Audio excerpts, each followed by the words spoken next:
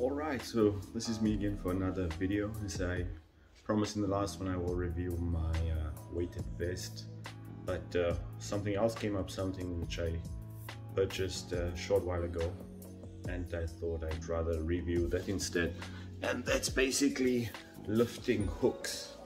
Now, most of you obviously know what lifting hooks are.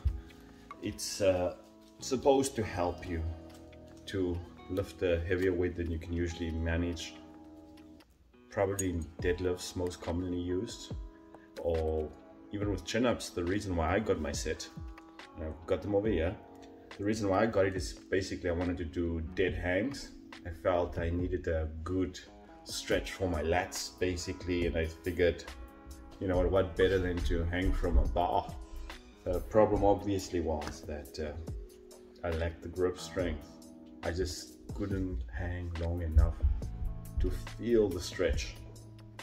Now I know most people say, oh, obvious, you know what you need to do, you need to be working on your grip strength. Now that's easier said than done, because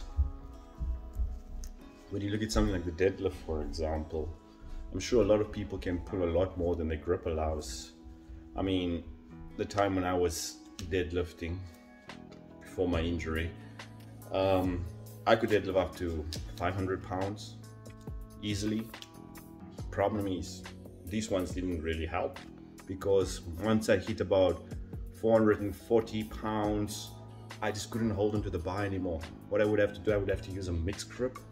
Sometimes that would allow me to hold the bar, but I mean, if you can get like 2 reps out of it, it wasn't really useful when I was aiming for at least 5 with that weight, as my fingers would slowly start opening as the bar was pressing down. So one could argue, okay, just work out with the 440 until your grip is strengthened enough, until you get to the 500. Sorry, I was distracted for a moment. Yeah, so I mean, if you think about it, to increase your grip strength by 60 pounds, how long would that take if you worked out religiously? I'm not sure. I mean, when I was doing lockouts in the power rack, I would use 600 pounds. So that means I'm about 200 pounds short in grip strength to do those deadlift lockouts. Now, how long will it take you to gain this grip strength to get to 200 pounds? It will take forever. Maybe it will take 2 years, 5 years. So for all that time, I'm working out with 400 pounds, 440 pounds. Whereas I could do my lockout with 600 pounds. I mean, that makes absolutely no sense. So for those who say, oh, you shouldn't use lifting straps, you shouldn't use hooks, that is nonsense. This is the equivalent of saying to those same people, don't use a lifting belt. You know what, if you can't manage it, just wait until you get strong enough and you can handle that. They don't accept that, but they give you the advice about the grip strength. So as I'm concerned, these things are designed for a reason. Might not work as well as it ought to, but in the right hands to the right person, it might be of benefit. So this is the one I bought. This is not a review of the brand, and this is a weightlifting strap. I'll just show you. This is what the hook looks like now. There we go. So it's a nicely padded part that I'll just put it around, that goes around your wrist, and you tighten it, and that's what the hook looks like. So that's the hook. That's the hook. Important, I want you to see where this part is sitting. As you can see, this is sitting right here at my wrist. So if any weight is going to be applied, it's not going to be on my wrist, because clearly the skin is not going to handle any significant amount of weight. It will slide down eventually until it rests on your hand, basically here on your thenar and hypothenar eminence. That's where it's going to get stuck, which is below the level of your wrist. Now that's something important to keep in mind. The other thing I wanted to point out was, you can see the position of my hand. Now the idea is this easily slides into the bar, and there you go. But there are a few problems with that, and I'm sure anybody who tries it out will discover it for themselves. as soon as they put on a little bit more weight than what they used to. Firstly, I mean, this thing is quite well made. It's sturdy. I mean, when they advertise this thing, they say, oh, it's made from such solid steel, probably rated up to, I don't know, 1,000 pounds or what.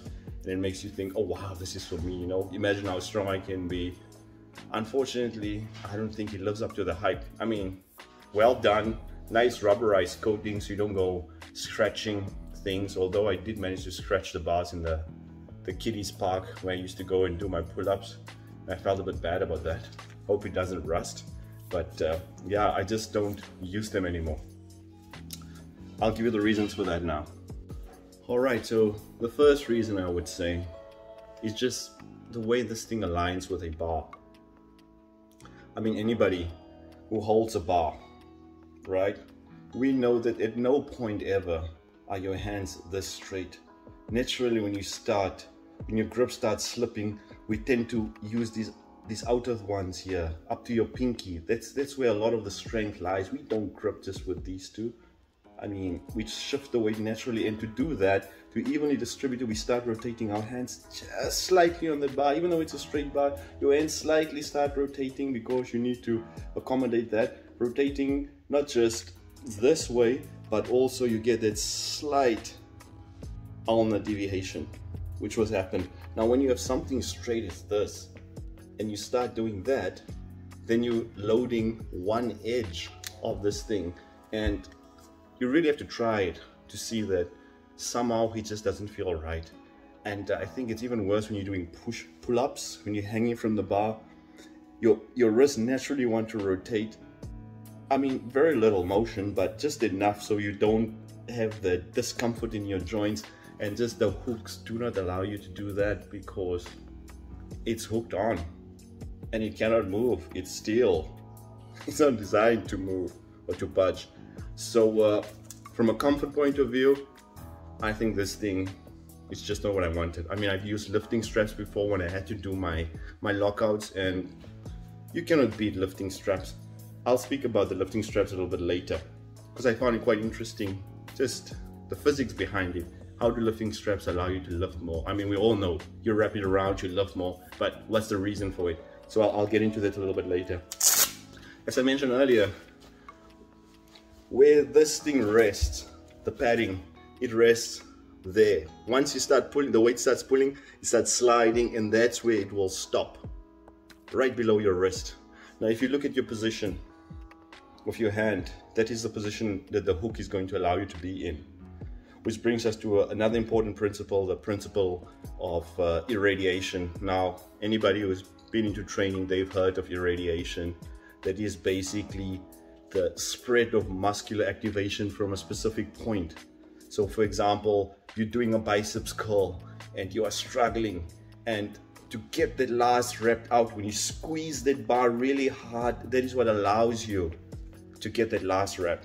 And that is irradiation, because by activating the muscles, supporting it, and in addition other thing, you increase that output to that muscle, the recruitment of that, and it allows you to do more than you otherwise could have. Even if you contract your back or your shoulders, you're bracing to do that curl, that allows you to get that extra bit of strength. So it's a type of synergism that we're dealing with. So this thing does not allow you to do that, because your hand remains in that position. Now, I mean, you can try this for yourself. You can keep your hand open like that. You can tense your forearm. Yeah, maybe you can see the tendons are contracting a bit. I'm not sure if you can see that well. But when you make a fist, look at the difference. That's a hook. I tense it a little bit, close. That's what happens. So when you close your fist around something, which is what a lifting strap allows you to do, you can squeeze that bar, you increase your strength. Your wrist there, your forearms, your lats, everything allows you to be stronger. But okay, in my case, I wasn't trying to be strong. I was trying to just grab that thing and just hang there and give my lats a good stretch. But even then, the gripping strength becomes important, because I was managing, well, I was training outdoors, winter, wearing my snow boots, my jacket, so probably about 200 pounds together. And I was managing maybe 25 seconds And then I just couldn't hang anymore. Enough to tie out my grip, but useless for a lat stretch. It was just starting to stretch, just starting to relax, and that simply wasn't good enough. That's why I got these babies, but they just didn't do it for me. This brings me to the second point. The whole point, if you look at wrist and wrist stability, it's not just ligaments. We never want to focus on ligaments for stability, because that's when you're going to run into problems. They are not meant to be stretched. They're supposed to be stabilized. Joints are stabilized by muscles, and they are stabilized by the tendons that crosses the joint. So you've got our flexor compartment, our extensor compartment, and what they basically do is when you close your fist tightly, you get an isometric contraction, right? So you can see your arm will be contracting. And what that does, tendons on this side and on the posterior side, the dorsal side. So when they contract, they are anchored here, right? Your common extensor and your common flexor origin, well, it's the other way around, flexor, extensor, that's where they attach. So they are fixed there. So when they're contracting and they're shortening, they're compacting the wrist. So everything on that side is slightly shortened, maybe not perceptibly so, but from a functional point of view, it makes a huge difference. Just be able to contract your fist. It stabilizes your wrist. Whereas with a hook, your hand is in that position, there's no way you can get a strong enough isometric contraction, no matter what you try, because the hand is meant to close when you contract it hard. Now it remains open, and it's such a weird feeling. So you do not get that stability. So what happens then, that force is transferred to this part, and it's transferred up that way. So if you want to know what it feels like to be crucified, try using this hook. Put it around, put one hand on, and hang from one hand, right? Hang from one hand. Don't use both, just use one. So you can see what I'm talking about. The pain is excruciating. Now this is not a good muscle pain, like, oh yeah, man, I can do this, you know, I've got to push through the burn. This is pain. This is like when you're trying to do the splits and you have zero flexibility. You cannot push through that pain. You'll be crying. And this is exactly what this thing unfortunately does. Because you cannot make the fist, it doesn't allow that isometric contraction, it doesn't stabilize your wrist to transfer the weight to the muscles and the tendons. Oh no, it's actually quite relaxed. It transfers it to that wrist, and it causes distraction at that wrist, and it is insane. So I've got these ones. Well, there's two of them. I bought them, I don't know how much they were, $35, $40 maybe. And yeah, I used them a few times, and now they're just lying there. I mean, it's nothing to do with the brand. I'm sure it's very well designed, very strong, nice padding. I wish I had lifting straps with this type of padding. But to me, it sounds great to say, oh, the hooks will always hold so many pounds. How many pounds can your poor wrist hold? The ligaments in your wrist, how many pounds can they? It's not gonna work. So hooks, for me at least, it's a no-go. It's a no-go. If you want to do something, get yourself a set of lifting straps, or follow the advice where they say work on your grip strength until you're strong enough to allow you to do that thing. And I kind of did that as well, and I got a nice hand gripper, and maybe I'll do that in my next review, you know, because I bought all this equipment which I thought I wanted to build up a gym, but nothing massive. I got rid of my power. I had a nice power rack. My wife hated it. It was taking up so much space. My Rogue power rack, probably the best one there is. I had a ton of weights, but I just didn't have the space. And seeing that I recently moved as well, how do you move a Rogue power rack with about 400 pounds of weights with your whole house and furniture over a distance of about 3,000 kilometers? That's not gonna work. So I got rid of it, and thought I'll focus on the basics. Push-ups, pull-ups, this was supposed to help, didn't. And yeah, for the push-ups, that's for my weighted vest review. I'll get to that later. So for the hooks, from my perspective, this is a no-go. Functionally, it doesn't make sense. Physiologically, that positioning of that hand, it does not make sense. Your arm is the strongest, your wrist is the most stable when you make a tight fist, and if it doesn't allow you to do that, then there is no point. in doing that or in using it. So what do I use instead now? These are the ones I've been using. I guess this is a known brand. I've seen it in quite a few places, and everybody knows how a lifting strap works. Wrap it around, there you go. Wrap it around the bar, grip it. It actually allows you to get a close fist position and isometrically contract all these muscles, and yeah, your strength is increased. How many times? Well, that's where the equation comes in. So let me get my whiteboard quickly and then I'll show you how it works. I never knew, but I looked this up and it's quite cool when you think about it. This is the equation I was referring to that tells you how the lifting strap allows you to lift heavier weights. It's called the capstan formula, or the belt friction formula, or the Euler-Eitelwein equation, named after the smart guy who came up with it, where the load is basically the weight you want to lift, and the hold part is how much force needs to be exerted at the end of the rope in order to counteract the weight. And it basically relates to this situation where you have a weight with a rope with a number of windings around a bar, and basically how much force is required to hold that in place, or how little force is required to hold this in place. Basically the concept which is applied in rock climbing and rappelling, and also with pulley systems. In our situation with lifting straps. Now this is a really important bit over here, which basically tells us that the tension force in the rope increases exponentially with the number of windings around the pole, and this is what we're exploiting with lifting straps.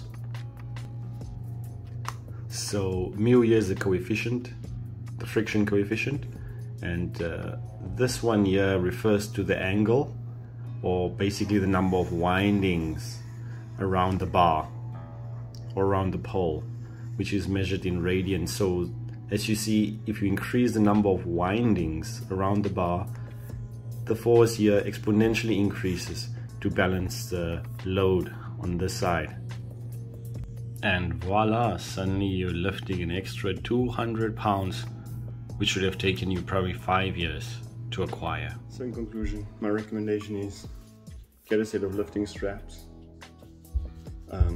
As you could see, the force was exponentially proportional to the friction coefficient, so preferably get a pair that is pretty rough, you know, so it can stick to the bar. Obviously, if the bar's got that nulled pattern of which you typically see on an Olympic bar, it makes it a lot easier than having a smooth bar. And most importantly, the number of windings around the bar. So this one person, I feel, is a little bit short. I would have liked the straps to be a little bit longer and perhaps even a little thinner this way, so I can get more windings without making it too bulky and difficult to grip. But I would say that's my piece of advice. Use the lifting straps and save the hooks for fishing. Alternatively, you can work on your grip strength, and this is the one I've been using, so if I get enough likes, subscriptions, I might talk about this one. Obviously a much quicker video because this one is way too long. Thanks, and don't forget to hit the like button. Cheers.